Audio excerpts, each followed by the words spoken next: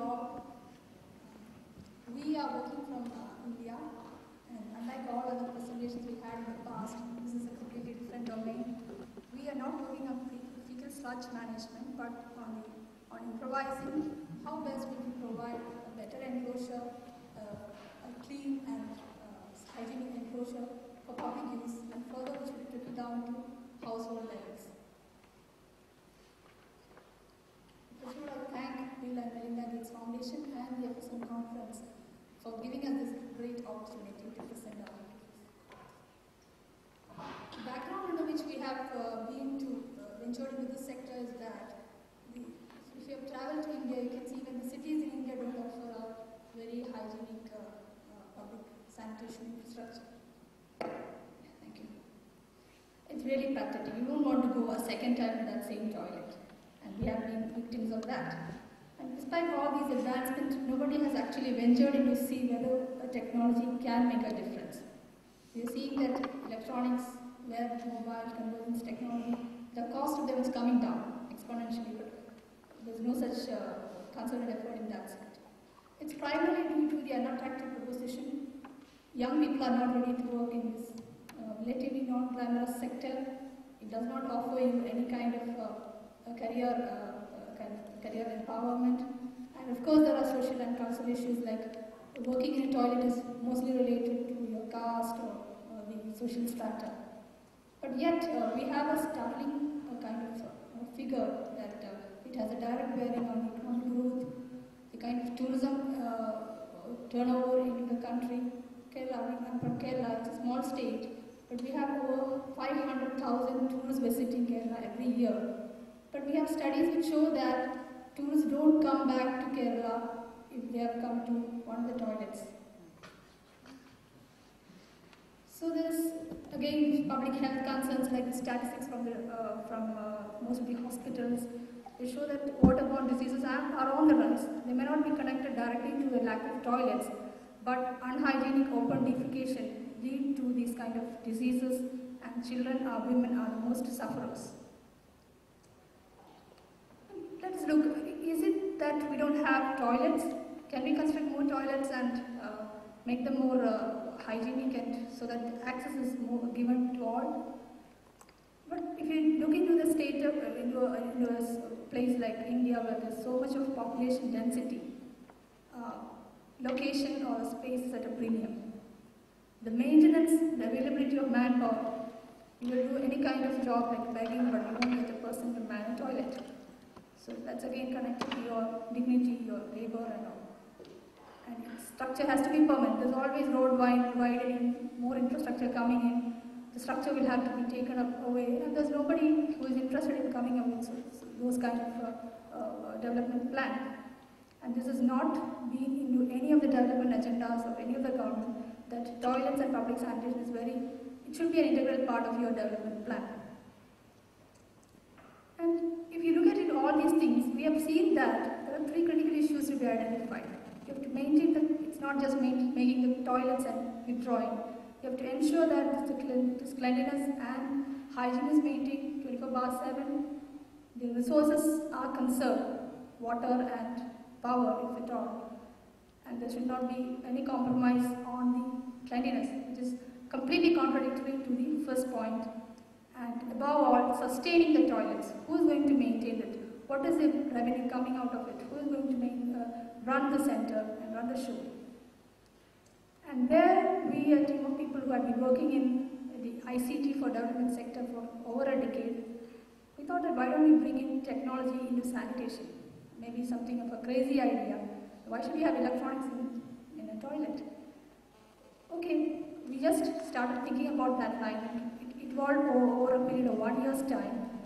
The major challenge we thought was that, of course we can have technology, but for a user, for a common man, it's not technology, but the ease of use. So there's a greater challenge that we have to maintain the toilet completely free from any kind of electronic phobia. It should be a normal toilet, and then we confine to the very fact that let us manage these toilets using electronics and web and mobile convergence technologies. And that's how the idea of electronic toilets evolved in India. And I would say that we are first the manufacturers of electronic toilets in India. These are some of the images. This is being set in a very busy museum in Durban. We have over 100 users every day. There is 2 separate toilets for men and women. This is coming in a shopping mall. This is a heritage location. It's at another location. And if you come to what is so special about e-toilet is that it has a compact design. It's not a brick and mortar toilet. It can be completely fabricated in any fabrication facility which is available. We have an asset-light model. We don't have our in-house fabrication facility. We tie up with suppliers, and it's made of steel or fiber. And it can integrate with cities' power distribution system. We need power that comes around 1 kWh per day, and we conserve. We always research more into conserving the various resources like water, which is very scarce in India. And we have also ensured that we are working on a public infrastructure for the urban areas. The access and the ambience is very important. So we have tried to incorporate the access control through an automated system using coin validator. And if it comes into that, it's completely up to a local government to decide that you can have coin validator based access, or you can just make it completely free of, the entry can be very free. And the whole crux of the fact is that we have developed a web access, a web backend, where you can see the status of the units, whether it's working, whether it's a water tank, if it's full or not, any of the sensors are not functioning, and there's a web-based backend control. And above all, when we come back to the sustainability of the toilet, we have provided a high-end advertisement space where you can display the advertisements, and interestingly, the state governments or the government of Kerala is the highest spender of advertisement, when compared to any corporate sector. And they are also planning to divert some of the socially relevant information to the public through these advertisement spaces. So this brings in kind of revenue for the local bodies, from which they can maintain, finally, maintenance fund. And again, bringing in the serviceability aspect of it.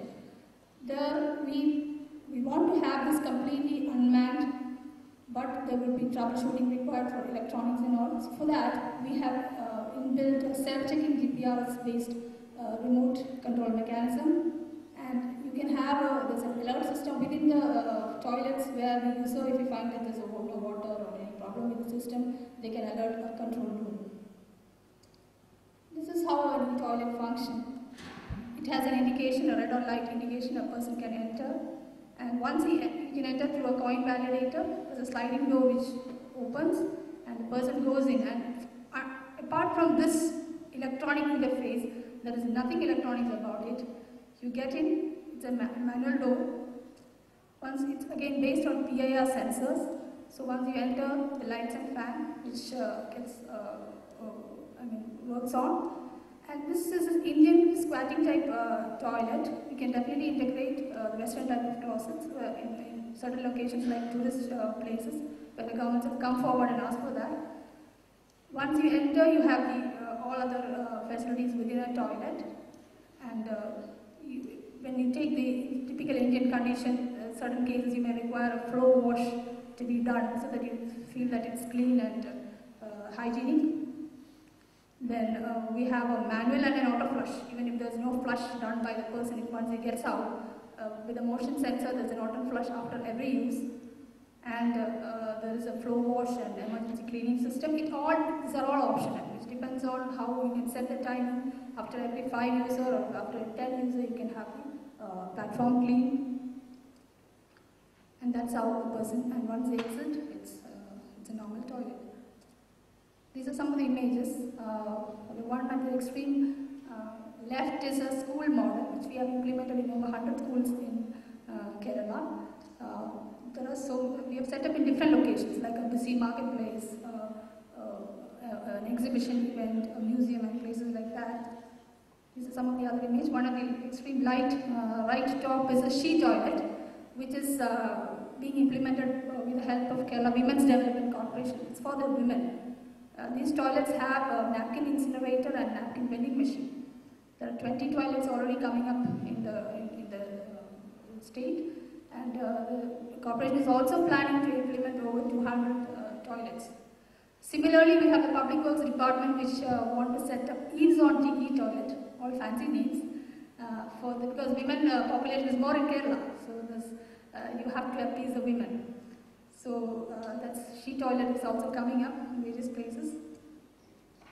This is the status. We now have over 300 already installed in the various places in Kerala and outside.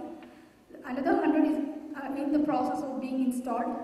These are all done under partnership with governments.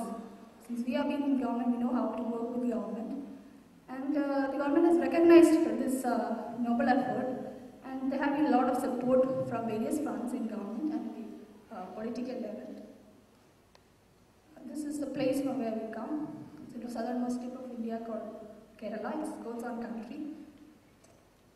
This is our installation status. These are 14 districts in Kerala, and these are the installations being done across these districts. See, this is how our politicians have taken up this initiative. Barring all ideological and political differences, they have come forward and supported us. There has been so much of enthusiasm among this is our minister, health minister, who has come forward and inaugurated the toilets. This is the mayor of Trivandrum. She has supported us. This is another celebrity movie star. This is a toilet which is coming up in one of the children's park, and this is how the advertisements and the public information are displayed on the outside the toilet. This is a school model where we have integrated a sense of hygiene with some cartoon characters to the children. You would be surprised to know that some of the girl students in Kerala or in the rest of India, they don't go to the schools during the 7 days of the month because they don't have proper toilet or menstrual hygiene facilities available. So they keep off from schools, and that's why we have integrated these kind of in these toilets. We don't have coin entry or things like that, but just cleaning mechanism. And you can have a remote controlled system where the principal of the school can shut down the toilets after school hours. This has been the kind of support we have been receiving. The state government had announced 50% subsidy for the local bodies. Kerala has a very efficient 3-tier system, and the local bodies are buying these toilets. Taxation has been reduced from 12 to 5%. We have been partnering with a lot of public sector undertaking to market take across these toilets. Our ultimate vision is to have a connected e-toilet infrastructure. It could be a network of toilets across different states, across different regions. And we are not selling toilets, single toilets alone. Some state governments like Tamil Nadu, Maharashtra have come forward and asked us, we need 3,000 toilets. Can you set up a completely e-toilet infrastructure for us? And can you maintain it for the next 7 years? That's a kind of inquiry that is coming up, and we are glad to work in that front. And this e-toilet infrastructure is something where you can plan your travel. Kerala being a place where tourism flows so much, we are planning to map and connect the toilet so that when you go to kerala-tourism.org, you can see the e-toilet infrastructure. We already have one in place. It's a place called Pathanamthitta. It's a district in Kerala. We have 50 toilets in an 80-kilometer radius. You can see whether this toilet is working, whether it's water is down or it's under service. So a lot of other information can be made available. This is the place where we find a great challenge, a critical challenge, and we are also hopeful that all these deliberations in these 2 days will help us in identifying and working with reliable partners who can help us in this sewage treatment plant. Because the kind of installations which we are coming across is huge, but we definitely need partners who can help us in the fecal sludge management part of it. Right now we have 3 options. One is the conventional sewage line, but it's very less, the network is very less in Kerala, India. The second is a septic tank, which is not at all encouraged by any of the local bodies. And the third one is anaerobic digestion. We are working with a partner based out of Italy, called ACR. But the scale of operation is very limited. We are one partner. So I'm very glad to know that the new gen technology, which is discussed much before my presentation, suits very well, and similar others. So we are very, very keen on partnering, and we've inquired with the Gates Foundation on whether we can work with some of the partners in this sector. And we also are working more into reducing the kind of water levels, water requirements, because we understand water is scarce across any other place. This is how we plan to evolve our product. There are two streams. One is completely with health and sanitation, where we have the high-end public models, and which will come down to a low cost, which can be suited for households and places like Alapura, which is surrounded by sea. And the second one is a completely an infrastructure company which will work more into socially relevant projects like health, sanitation, safety, security, and things like that. So it's two streams of activities of our company. But when we focus more into the product development or the further product refinement, we would like to introduce more of a green technology like the solar energy, environment enhancement activities. Then there are certain high-end models which we use for the Middle East that has come as part of the Middle East requirements. Customizing more into the women and the other underprivileged sector like the urban poor, who can go and buy a toilet and a plug-and-play model and they can install it. There's no brick and mortar installed in it, and have a STP tank connected to it. Then we have all those optimization activities where the seat cover automation, pressure washing system, and these two are done as part of the Gates Foundation grant. And we definitely want to improve upon the ambience and design, the kind of material we use. This is how we evolve on the product. These are two activities which we are currently working on under the grant. One is the toilet seat sterilization and the power flushing mechanism. And these are no way connected with e-toilet. It could well be come along with an e-toilet, but we would like to unbundle these two issues from the e-toilet and have modular or universally viable solutions. I would say that these are all available across various places in the world, but our challenge is to find out cost-effective solutions where you can have it in any of the communities, any of the rural or an urban poor household, or in an urban setup. This is how we plan to do the house toilets and for the public toilets, where you use minimum energy or no energy at all. This is another challenge where you have use less than 4 liters of water for sucking the solid waste out of the closets. This is an indicative figure only. So our vision is to have a universally accessible and affordable public sanitation. That's what we always think of, and not yet reached to a household level, but definitely would like to. And have the optimum utilization of the resources and self-sustaining. It's very key to any kind of soil sanitation solution. It's not just a matter of having a solution, but maintaining it and having a sustainability aspect built into it. And that is our ultimate vision. You should have public toilets across geographies, which will be of global standards. You can integrate with globally or locally relevant applications. And yes, definitely, there have been so many deterrents like why should we have a technology, but we'll definitely go along with the technology as far as possible, because technology is going to be less costly in the coming years, and benefits that will trickle down from the urban public infrastructure to household levels. And this is our company. We are relatively a young entrant into this area. We are part of a Eram group which is based out of Saudi Arabia. And we work in different sectors like solid waste management, rainwater harvesting, and so many other streams where it has some social relevance. Our vision is to be a pioneer in developing broad solutions, and definitely we have to supplement all efforts to safeguard our environment and the world. And within this short span of 2 years, we have been the recipient of many of awards, like these which I've listed. We have considered this as a recognition for our initiatives and the kind of product we have brought in, the innovation we have brought in, and we are really, really glad that we could work with partners like you in an international forum, and we can share our strengths, weaknesses, and synergize on most of our strengths. So as we all share a common thought that whether you think you can or you can't, you're right. We prefer to think we can, And because of this 2 days of interaction with you, we definitely feel we all together can make a difference.